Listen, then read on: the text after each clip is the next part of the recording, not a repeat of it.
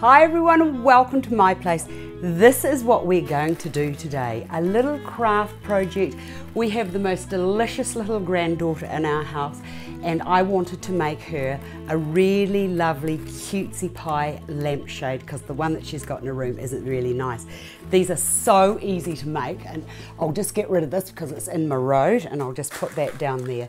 Right, you only need a few materials and it's so quick and easy to put together.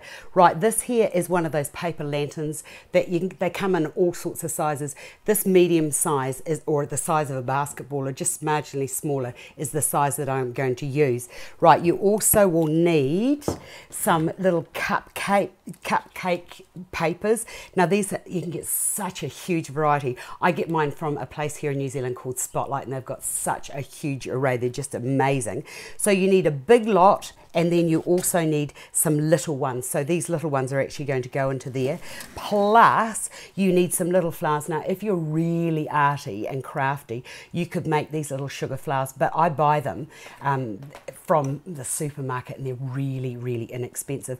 Or if you can't get those, you can buy the little artificial foam roses that would work equally as well, or just get artificial flowers and just pull those off like a hydrangea or a violet, just pull those off. Right, let me show you how quick and easy this is. You also need a glue gun.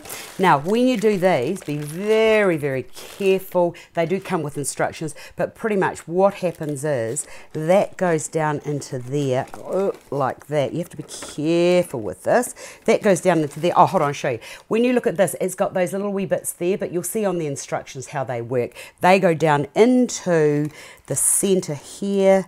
Get those sorted out, and then oh, you've got to be careful because these are quite fragile, and then you just bring that up and into there like that, and that one goes up and into there like that. Then you need to get a piece of string, and this I like to use the string because it's easy to work with until you actually come to install it. And when it comes to installing it, it should just fit over what you've already got existing, or you could perhaps get the electrician or some handyman to do it for you. So I'll just put that little bit of string onto there just so that it's easy for me to maneuver. Right, from there, the next thing is to put that into a bowl. I'll just get rid of this. I've got good ideas for doing other things with that, so I'll just put that to one side.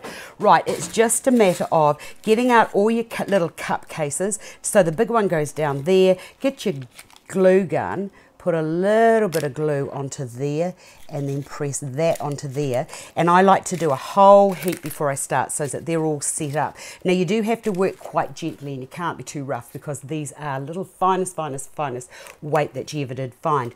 Right, from there, the next thing is, and what I did was I worked from the top down, a little bit of glue, and then just put that into place like that, get another one, and then it's just a matter of continue going around the whole exterior of the paper lantern.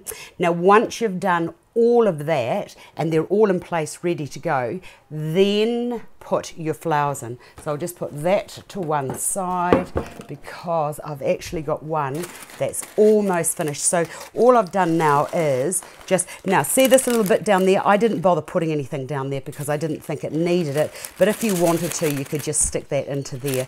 In fact, I think I will, and don't be so slack, Astar, and do the job properly. That can just go down into there. So I'm actually going to have to make sure that that glue actually hits on that piece of wire. Right, from there, it's just a matter of getting all of your little flowers, and then very, very painstakingly into each of the centers of your little cups, just put a little bit of glue and then just press that little flower into there and continue going until the whole thing is finished. And then it's just a matter of getting some clever person to help to install it into your light shade. Fantastic, really, really love this idea. And I was thinking, I've got a friend getting married in January and we're going to have these outside under the trees, and I'm actually thinking I might just do the same thing but in the blue colorway that she wants. I'll come back to you and I'll show you how I get on. Thanks for watching and I hope you enjoyed that.